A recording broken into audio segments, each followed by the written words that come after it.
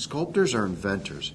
They envision what they want and then invent processes. So it is with Jason Mack, a glass sculptor, creating the second annual Mack Glass Christmas Tree in downtown Bloomington.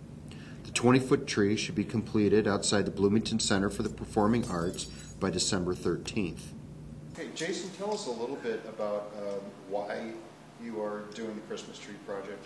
Well, the Christmas tree actually stems from a series of sculptures that I do that utilize the same technique of winding liquid glass around a spinning steel armature. Mack invented his own process of glass spinning as a way to produce large sculpture on site. It combines a technique of winding fiber optic cable with the traditional Venetian cane technique. The cane technique is used primarily to add stringers of finely detailed glass for adornment of an object.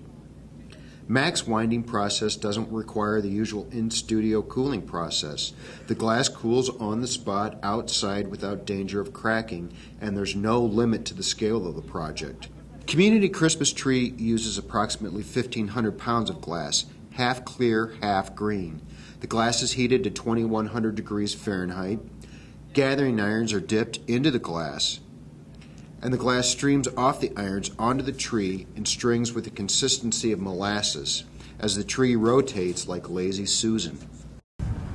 Really, the process starts here with individuals drinking beer or non-alcoholic beverages, green bottles or clear bottles, and then donating them to the Christmas Tree Project.